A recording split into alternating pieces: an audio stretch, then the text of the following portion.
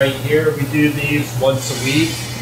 We hard bake them, wrap them, and then freeze them. So for this, we do 75% hydration.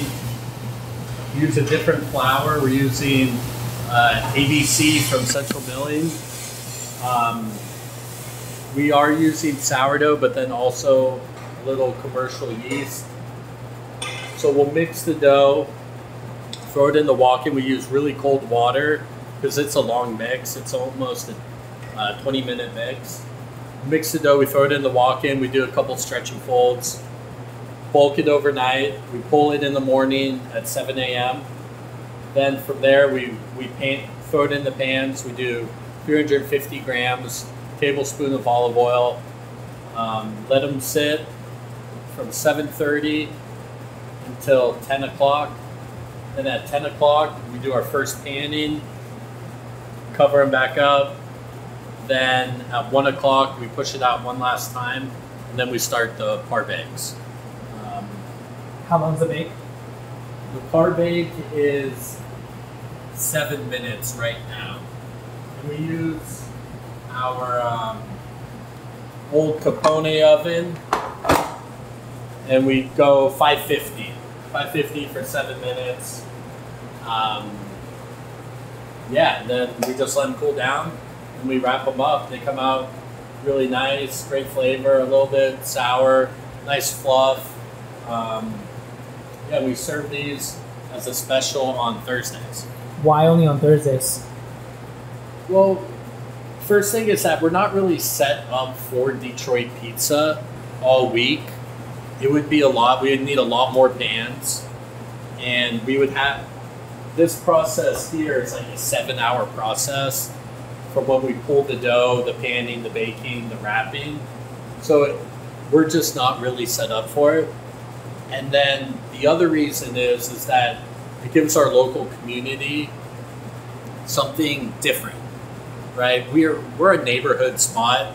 We're not so much of a destination that people are only going to come one time. So people in the neighborhood who want to eat something different, they know on Thursday they could get a square. Tuesday they could get a burger, and then Wednesday we do sandwiches. So we keep it fresh and fun for all of our locals in our community. And yeah, we used to do it on Mondays. Now we're closed on Monday, so we do it on Thursday. What's up with the 3 ovens? All right, so this, we use Capone's. I had one more of these. Same exact oven right here. So we had 4 decks. This oven goes a little too deep, and you can't access some of the pizzas back there. It's really tough. So you could really only do 3 small at a time, or maybe 3 large, because it's so deep back there. It's got a short mouth. And the one oven we had was our original oven, so we were going over 10 years right now. So we thought it was time to replace it. So we got the 933 from Pizza Master, which could fit 3 18-inch pies across and 2 deep. You really don't use it like that. You more do like a V, like 1, 1, 1, and then you do the reverse V. But this thing's a beast. This thing's still working great. And then I scored the Baker's Pride from a friend. The restaurant was closing. I got for a great price, and I had a 6-burner range with the oven below there, but we weren't using it. We're not making pastas or anything like that. So I took the range out, plopped this thing in, and we only turn it on Thursdays when we do the Detroits. So all the Detroits are done here. And this is the Detroit line, the sandwich line, or the burger line. So everything will come off of here during those special days. It wouldn't really be possible to run burgers, sandwiches, and squares because this line is switched out for each day of the specials. 1 second. Do you get to track if your locals are coming back for these specials? Like, I think that's such an interesting concept to me. Yeah, definitely, we'll see people. It's all like, we'll come in 3 days a week. I want a burger today, I want a sandwich, maybe I want traditional, or I want a burger, a square, and then a traditional. So it's something for our community to change it up for them a little bit.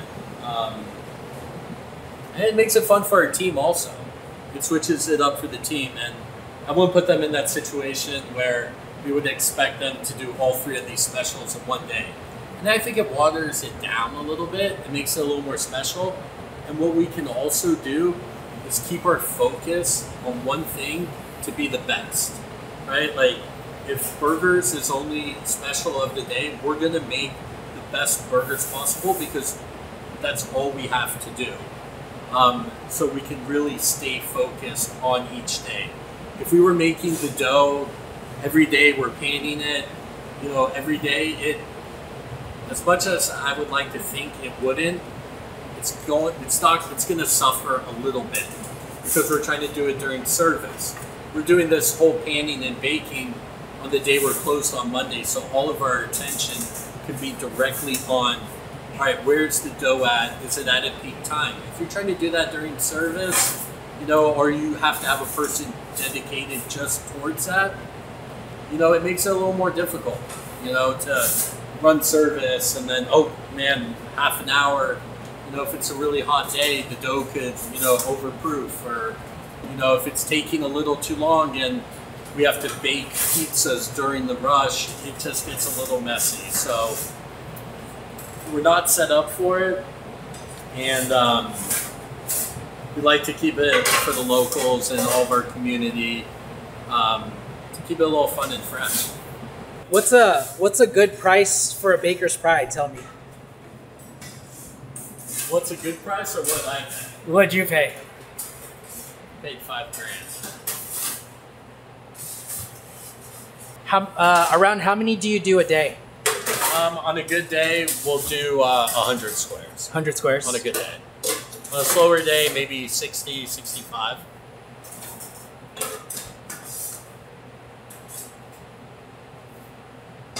Okay. So basically when you do squares, it's whatever's on your menu can go onto a square? No. So we've built our own square menu, which is not the whole menu. Why I did that is because before we didn't have this dedicated line, we were going off of that line, and it was just going to be too much with trying to do the whole menu on both the rounds and the squares. So we only had 5 pizzas recently. We just added another 3, so we filled it out a little bit. We were getting a lot of requests from guests. Hey, we want the hot and honey. We want the loading dog. All right, so we gave, you know, the most requested pizzas from the guests. We put those on the menu, and then we created a few other ones to be squares also. So now it's a nice variety now. Can I see these getting loaded in real quick? Yeah. Make sure I'm not even inside. So it uses that pan, so it's hitting the same spot every time. So it doesn't get overbaked. You know, if you push it too far back, maybe it's only cooking half of the pizza at the new temperature, and it might burn. Wait, explain that to me again? So we do that so it's, you know, 8 inches in every time. Because if you have someone just eyeing it, they might put like a 10-inch gap. So then the back half of the pizza will be baking at a hotter temperature. Because it's hotter in the back? Yeah. And it just hasn't been cooked on yet. Do you rotate them once they're in, or you just pull them straight out? We just pull them straight out. Yeah. There's no need to flip. So, if you want to shoot Louise taking some out? Yeah, deep panning, that'd be great. Yeah.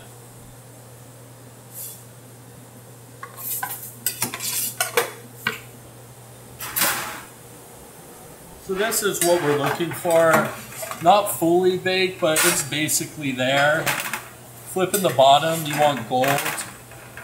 And it will get darker on the second bake. But this is basically what we're looking for every time. Wow. These are pretty. Yeah. I like the color.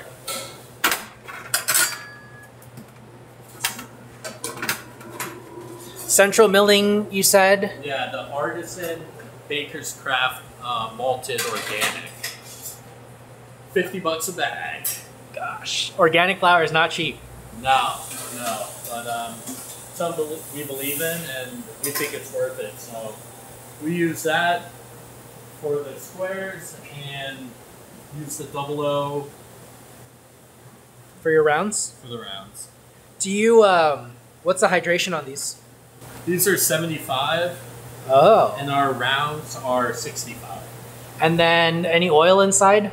Yeah, these are 6%. 6% oil? Yeah, And 75% water. yeah. Wow. Do you use Corto in your... Yeah, we use Corto. Yeah, high quality. Really, I would never do anything else. That's my jam. That's an expensive pizza, man. Yeah. No, dude, these are solid. 60 to 100 a day. And then how much are they? On average? 30. $30? 30 Sorry. after everything. Tax. $30. Of $30. I think a margarita is menu price 22, maybe 24. What's your most popular? Loading dock. What's in that? That's gonna be tomato sauce, raw garlic, thyme, then mozzarella, mushrooms, sausage, sopressata. It's our #1 selling round and our #1 selling square. Why do you think that is? We're in America. We like meat. It's like the combo. It's like your classic combo. We do have a supreme pizza with the green bell peppers, the olives, and red onion, but it just really works. And the meat and the mushroom and the thyme and the garlic, it's just an amazing combination. Is it more popular than pepperoni? Yes. Wow. It goes loading dock, and then it goes our hot and honey pizza. Oh, wow. Which is like our take on a margarita with copa, and then we finish with honey and Calabrian chili paste. So that's actually the second most popular now. We just added that maybe 4 years ago, and I looked at the sales, and it's #2. And that pepperoni. That's interesting. Yeah, and that margarita. Yeah. Those are our top 4. Cool. That's super interesting. Are you storing these like air temp? Are you wrapping them? Yeah, we're gonna wrap them. We're just still doing the bake. We want them to cool. Yeah. We want to get them cooled down for at least an hour. So once they're cooled and then wrapped, are you refrigerating them? Oh my We're God. freezing them. Freezing them. Yeah. Do you find that there's shrinkage or no because it's 350 grams? No, we're not getting any. No, right? No, okay, I didn't think right. so. These are pretty.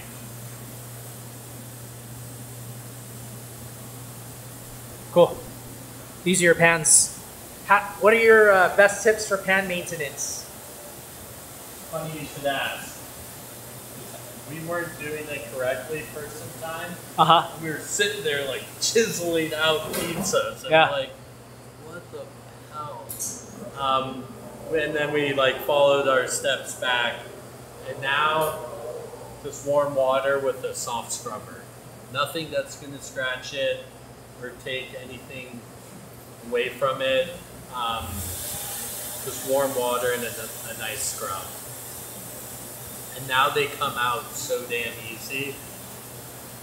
Ooh, it was so bad. It was like I dreaded getting the pizza out of the pan. We rubbed the sides with olive oil and nothing on the bottom of the bake. You don't use Crisco for the final bake? For the final bake, yeah. Okay. Yeah. I saw the Crisco up there. That's yeah, Crisco on the sides for the final bake, no olive oil on the bottom. You said no olive oil on the bottom? No olive oil on the bottom. We get crispier crust. Gotcha. Speaking of olive oil, here's a message from our sponsor, Corto Olive Oil. What oil do you use to press out your dough? I found out that whatever fat you use greatly affects your pizza. And that's why the only brand that I trust with my pizza is Corto Olive Oil. Taste is everything, and other brands pale in comparison. Do you want to taste the difference? Learn more about Corto Olive Oil using the link in the description below. If you're an operator, you can get a free tasting. Just message me and I'll connect you with them. Thanks to Corto for sponsoring this video. Now, back to the episode. And then when we do the second bake, it's 9 minutes. 9 minutes second bake. But if we got a lot of pizzas in the oven, it's really until all the cheese bubbles, not just, you know, some of it. It could go up to 11 minutes, depending on. So that's why it's really important when we're using the oven, the Baker's Pride, we load, you know, at least like 3 or 4 pizzas in at a time and just let them bake through. We're not opening during the bake. We will take a deck from the component and turn that on also. So that gives us another 5. So we can do 4 on the top, 4 on the bottom, and 5 at the bottom of the component. So looking at 13 pizzas at a time. Do you find that the bakes are pretty consistent with having 3 different ovens? Yeah. So the bottom of the Baker's Pride, you have to set 25 degrees warmer than the one on the top, which makes sense because heat rises, right? So we have a gun too. So, you know, I always tell the team, shoot the floor, see where it's at. You know, I always tell them, all right, if we're cooking in the back, cook in the back. Cook 4 back there, you cook 4 in the front. Let the back stone heat up. And we just go back and forth with each one. You could technically cook 8 pies per deck, but you would need to let it, you know, maybe get like 4 minutes to reheat them. And then the ones in the back are going to cook a little faster, so then you're pulling the front to access the back. So what I tell them, just go 4 in the back, and then the next load, go in the front. That's what you meant earlier by the alternating V, right? You'll go 1 in the front, 1 in the back, 1 in the front, and then you'll switch it around, 1 in the back, 1 in the front, 1 in the back. Exactly. That's smart. Tight. Cool. Yeah. Can we make one? Yeah. Let's do it. Can you make a square for me? Alright. See all the ingredients.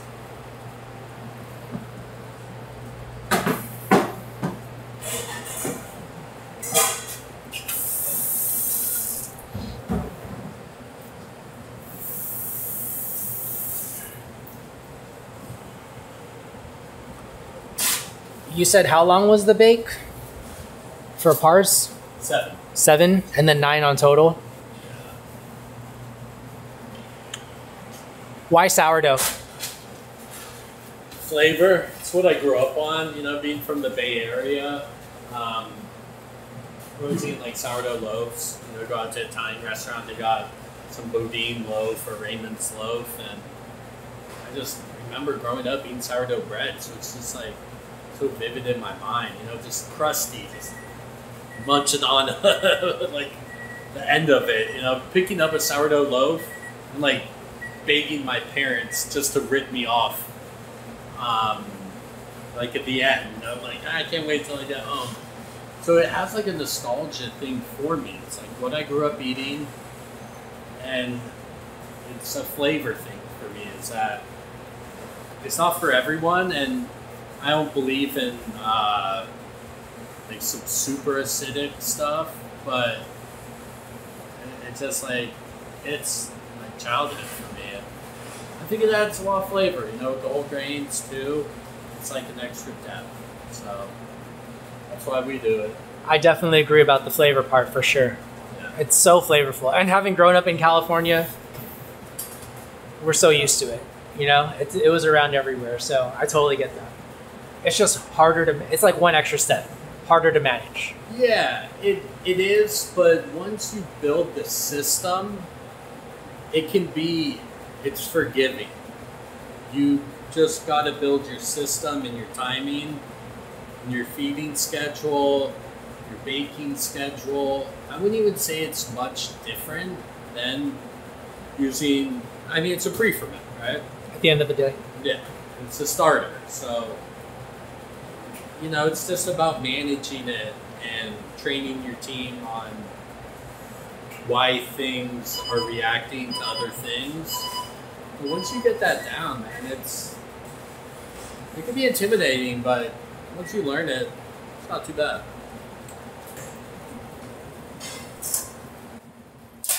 Alright, so we make I call these family feeders. These have a Sicilian style pizzas.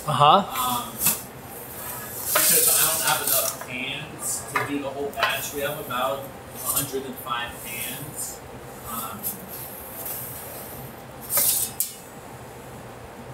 Those are 12 by 12s? 14 by 14. 14 by 14. Yeah, so gosh. that's why we call them the family feeders. We usually just keep them for like our team. Yeah. If I know a regular or someone who wants to try something different, I've thought about selling them. I just, it would be a $50 pizza. Yeah, it's expensive. I don't know. We'll test it out. They're really good though. So when we do those, what do you want to shoot in? Let's go. Yeah. Talking about when you do those, what? We do the mozzarella slice. Oh yeah, Slice traditional. buns. Yeah. Upside down. I saw him cutting the middle. What is that? So we pre-cut the pizza Oh. so when we just pop it out of the oven, it's good to go. There's no more to do. What? It's done. Why do you do it that way? Honestly, Pizza Hacker did it because he was doing Detroit's before me, and I forget his logic. Probably it saves a step after crushing the crown a little bit when you slice it. Yeah. It might kind of bring things down a little bit, mess with the crumb a little bit. What the hell? I've never seen that before. Yeah, mess with the crown. That's Pizza Hacker, dude. That guy, he hacks things. He just tries new weird stuff, and sometimes it works and sometimes it doesn't. So, but you don't do that on rounds, right? No. Clearly, because you wouldn't be able to. Yeah. That don't work. Can you make that pepperoni, please, Bacio? Okay. And then cheese blend. What are you using? So we're using shredded grande and shredded Tillamook cheddar. Oh. So we do a blend of that, hit it around the edges. We make a different sauce for the Detroits. It's actually our meatball cooked sauce. Okay. A little sweeter. It's got some garlic, other herbs and stuff, but it's definitely on the chunkier and sweeter side. We go pre-bake on it, not post-bake. Post-bake is great, but I think it almost becomes such a tomato-forward pizza, whereas when we do it this way, everything's kind of coming together a little more, and it's not so tomato-forward. So, given the choice, what are you baking it in? I'd bake it in the Baker's Pride, but it's not on right now. The Capone is occupied, so we are going Pizza Master. Thank you. Why did you choose the Baker's Pride? Why would you choose to bake in it? Yeah. Let me switch you. It's something about that deep heat, man. It's like that what? That old school deep propane heat. Yeah? I like it. I mean, is there a huge difference? No, it's almost the exact same. But I think there's just like this deepness, man. Those stones are just freaking thick, and you can't go wrong with the old school Baker's Pride oven. That's super interesting. Yeah. That's so funny. The problem is that our traditional pizza is cooked at like 675. Can't do it on Baker's You Pride. just can't do it, and it doesn't have the recovery time. Right. And you also couldn't par bake those in the Baker's Pride because you wouldn't get that same color. Not really. No, right? There's no top heat element on that. No, it wouldn't. It doesn't get exactly what we want. Yeah. But Oh, could you? Am I wrong? Like, you could in the beginning. It just doesn't pre-bake them when we've tried. mm-hmm. the same way. I see. We get the oven spring, and we could just cook a lot more in here. Because we just have more decks. You know, if that was to its right temp, that would be fine, but we'd have to wait longer. We can't fit as many across. It's just way more efficient to use all these other decks that we have. But yeah, the Capone just really works really well. When we were talking on the podcast, you said you've been opening up the space a bit, little by little, and this was generation 2, this area right here. In front of that wall is generation 1. This is generation 4. Yeah, so we went through this wall. We bought another walk-in. So we have our original walk-in here. Our second walk-in here. We put our dough production all back here. And then we're able to create a nice team area, 40 break room and have our office. Yeah. So this was another 1,000 square feet we took at the end of 2019. So basically during COVID, we did this whole construction project. We finished it and indoor dining still wasn't open yet, but it was nice just to do all that construction then and have it ready for when it did open up. I think it's super cool to see like this industrial vibe because it really shows you that a walk-in is something that is, I don't know, that you build is like almost modular in a way, Yeah. right? It's not a room. It's like a box, more like, Yeah. you know what I mean? Yeah. So we That's just cool. got our delivery today. You know, that this is useful, but you know. Let's go. Oh man. So No, just kidding. Oh man, this is pretty. everything dated, everything Organized. first in, first out. That's how a walk-in should be. Clean and smelling good. Nothing on the floors. Yep. So now we're at 4.0 and now we are done. 5.0 TBD. I'm just kidding. We'll see. Never know. Yeah, the Pizza Master has really been awesome. We could basically do on these 3 decks what we used to do on the 4 Capone decks. The only problem is the height is what it is, but we use the 3rd deck one, you know, unless we absolutely have to. It's hard to bend down there, huh? Uh, It's hard to bend down there. Yeah. Yeah, you know, you got... I'm going to make an Instagram reel explaining the different ways people work that 3rd deck. So I'll tease that now, but Cool. everyone has their own way, and it's funny to see. You'll probably post it before I get this video out. So we'll try to maybe include it in the video. Yeah, we can do that. Yeah. Huh, that's super interesting.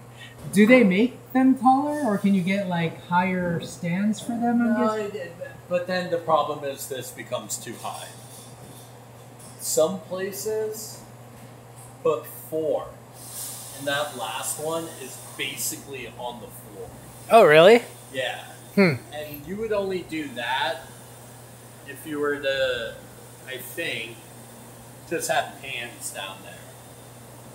So if you had all your square pan pizza down there that don't have to even be watched or accessed very much, what are you talking about? Like, Yeah. that, you know? There's a benefit space-wise to make them taller, but there's the downside of reach.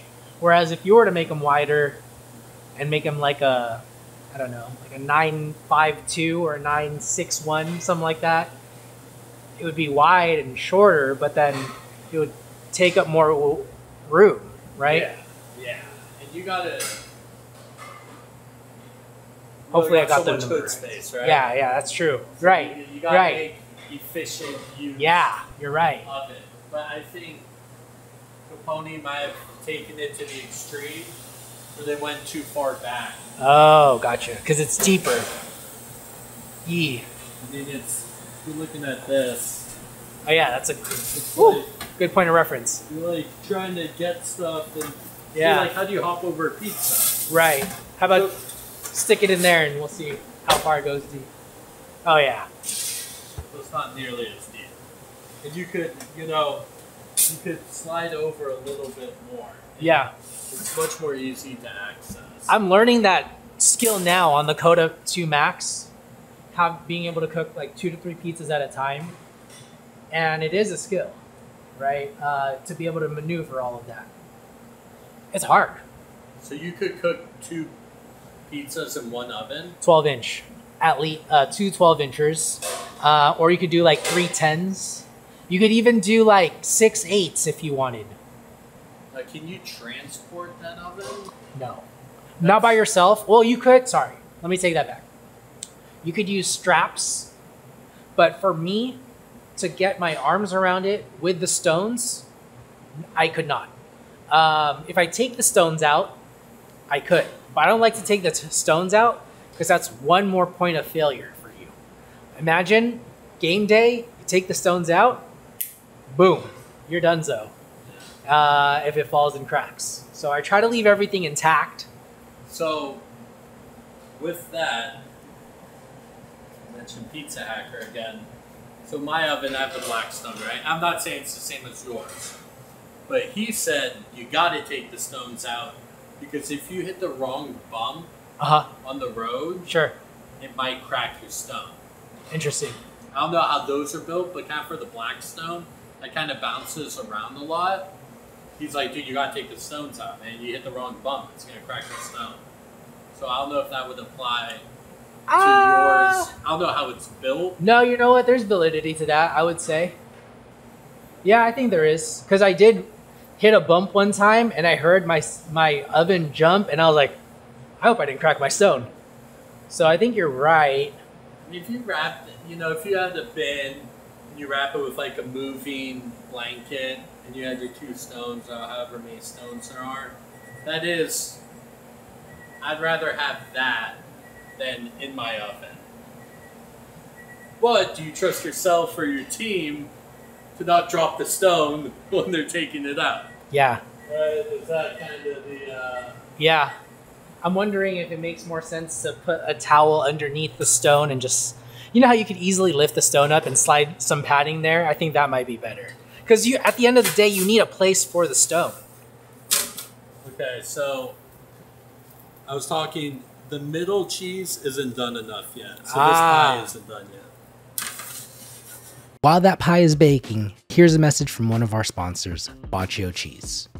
Do you need some amazing cheese for your pizza business? Well, Bacio's got you. With Bacio, not only will you get quality cheese, but you also get cash back through their Gold Rewards Club program. For every pound of Bacio cheese that you purchase, you'll earn cash back rewards. That sounds amazing because I'm all about quality. I'm all about a great deal. Use the link in the show notes to learn more and sign up for a demo today. Thank you to Bacio Cheese for sponsoring this episode. Now, back to the podcast. That was one of the hard things about pizza that I had to learn. Is that it's not always going to be the same. No. And like 9 minutes today is not 9 minutes tomorrow. Yeah, exactly. I mean, so what I do, and you can see here, this is something we have for our team. It's like there's ranges and scales, right? And this is what we're looking for.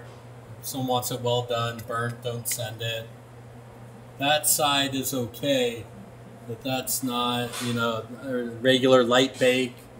So there's always like a range of like what's acceptable. This is what we're shooting for every day. But, when you're using sourdough and you're using other things, it's not just... it's not going to be the same. Yeah. So, I like that. Have an acceptable range, but there has to be someone who's in the kitchen and everyone knows what is not acceptable. And it's like, no, this has to be refired. And our range might be like, if 5 is what we're shooting for, we only accept 5.5 and 4.5. Like, it's super tight. Too much sauce. When I move a pizza, I shake it when it comes out.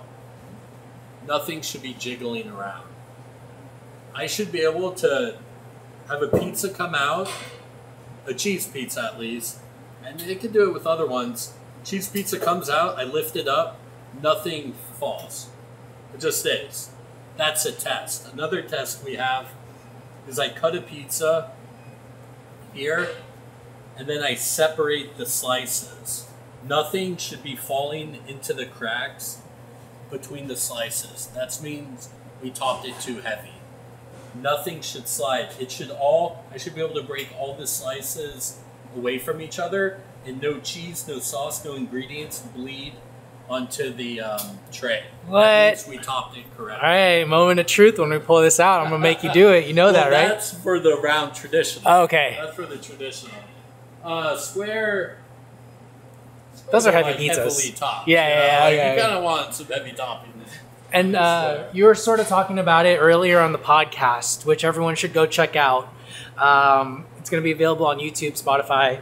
But when the people who are checking, that's your expo people or your SUs, and those are more of a leadership position, would you say? Yeah. So our kitchen lead, our SUs, work expo, they're the last line. They know how it's supposed to be. I mean, we all know how it's supposed to be, but they're the ones responsible for sending pizzas out and refiring pizzas. They're in charge. They're the boss. So when Expo tells you to refire, you refire. That's what it is. All right, that's nice.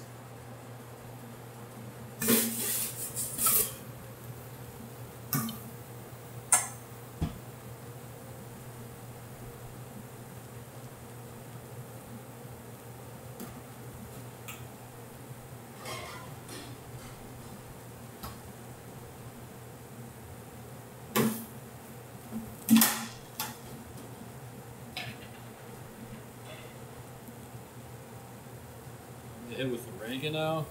Ooh. And pecorino. Ooh. It's already pretty salty with all the pepperoni, but a little extra. Yeah, dude, you know what's funny? I've been contemplating whether I want to add pecorino to my pepperoni pizzas anymore. I had one the other day, my own. I was like, oh, fuck. It's salty. It's salty. I can't say, I used to only do it that way because pepperino just gives it that nice taste. Is this grande pecorino, or does grande make pecorino? No, it's not. It's some Italian stuff. Gotcha. Wow. So, it's holding right now. Should I spin it? Yeah. Turn it around, yeah, that'd be great. Beautiful. All right, show me the money. Does it pull out? Oh yeah, man, it's already sliced. Doesn't even have to slice it. Let me see. You want like a crumb shot or something? Actually, let me get the booty first. Can you spin it one more time for me? Yep. Thanks. Oh wow, that is even. Yeah, show me what you're gonna show me. Bottom. Bottom, yeah. So this would be a little lighter than what we're if it one more was time during service, because we've been cooking all the shells on it. Because I just baked on a stone that just went through, cooking 50. So Yeah. it would be a little darker during service. My goodness, that was interesting, dude. You pulled it up and it was already cut. I've never seen that. So you want me to pull them apart? Yeah. All right. Look at that. No knife work. I have not cut this video. Wow. So how do you cut it then? Because, well, you just cut the dough, but then the cheese kind of brings it all together then, right? Yeah. And some people will be like, "Oh, my pizza is in the pizza isn't cut. It's like, yeah, it is. It just, you can't really see it. But, you know, ingredients falling on for a square is like, hell yeah, man. You know, this, no problem with that. This is beautiful. And then, yeah, it should be pretty crunchy. Huge flavor. Pretty light still. That's our Detroit. Pretty, man. No real crumb action going on right now because cheese is over it, but it's nice. I like the bottoms. You yeah, said you bottom like that is kind of what we're looking for. Yeah. Show me the other one that you didn't like. That one looked alright. So I'd say that's more what we're looking for compared to that. Something a little more golden. That's a little, you know, just not quite where we want. Yeah. And same here. Yeah. So it seems to be a little more towards the middle. We're kind of going more for that. But, you know, like I said, we had just cooked all of our pre-baked. So cool. I waited a little longer when it came out. So more of that golden. Awesome. Yeah, man, that's our Detroit-inspired pizza because heaven forbid that I say Detroit style and then the guy from Detroit says, this ain't Detroit style. So, hell no, I would never say New York style because our pizza isn't New York style. But I wouldn't even imagine what would happen if I said our pizza was New York style. Detroit inspired. Detroit inspired, then our rounds are just Longbridge. Beautiful. Yeah, man. Final words. Final words, man. I'm really happy to have you in here, man. We should probably do this again. I'm working on some tavern style. We've done them here before. We did them years ago, like 5 years ago, at some pop-ups. Now we're thinking about bringing it in a weekly special. It would most likely be on Saturday. So on football weekend, this season coming up, hopefully Saturday you could get taverns. And then Sunday we're bringing back wings and maybe a spaghetti dinner. Don't hold me to any of that stuff. That's what we're thinking about. But that's the way you do community right there. And like really building something for the neighborhood. That's right, man. We gotta keep it fun, keep it fresh, keep up the vibes. Well, there you have it, my conversation with Neal from Longbridge Pizza. Neal, thank you so much for inviting us into your kitchen and showing us the ropes when it comes to Detroit style pizza. I'm a fan of what you're doing. I love what you're doing for the community. Keep on rocking, brother. And thank you so much for always giving me some love. And thank you so much for always being there for me. I truly appreciate everything you do. To you, the listener, please do me this one quick favor and let Neal know what's good dough. His information will be in the show notes at Longbridge Pizza. Let him know what's good dough. Please, please, please. I know you love this episode. While you're on Instagram, message me at What's Good Dough and let me know your thoughts. You can also email me, idrift@whatsgooddough.com, or leave a comment if you're watching on YouTube or Spotify. Don't forget to subscribe to the show if you're not already doing so. And make sure to send this to a friend. I love you. Till next time. Peace. Do you want to get started in your pizza business? Well, the way I got started was by cooking pizza in my Ooni oven and selling those pizzas.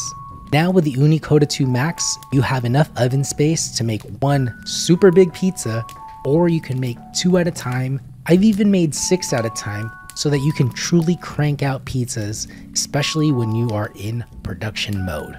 So if you're looking to start your pizza business and want to buy an Ooni oven, use the link in the show notes. It'll greatly appreciate the show, and send me your receipt. If you use my affiliate link, I'm going to enter you in a chance to win a $250 Ooni gift card. That way you can stretch your dollar further and keep on building your business. You can email me your receipt, idrift@whatsgooddough.com, or DM me on Instagram @whatsgooddough. But make sure to use that affiliate link.